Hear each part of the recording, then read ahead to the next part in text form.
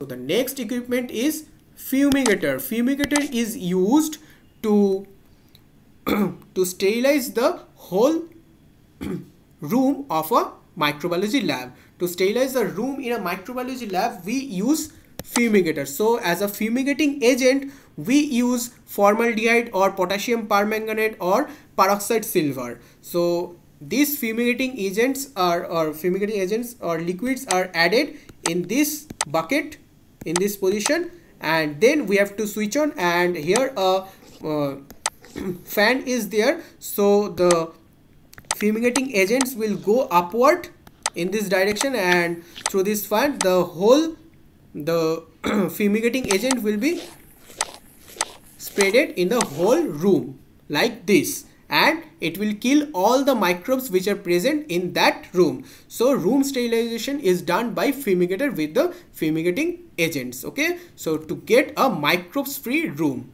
Okay, so it can be done in a once in a week or 2 times in a week. Okay, so the next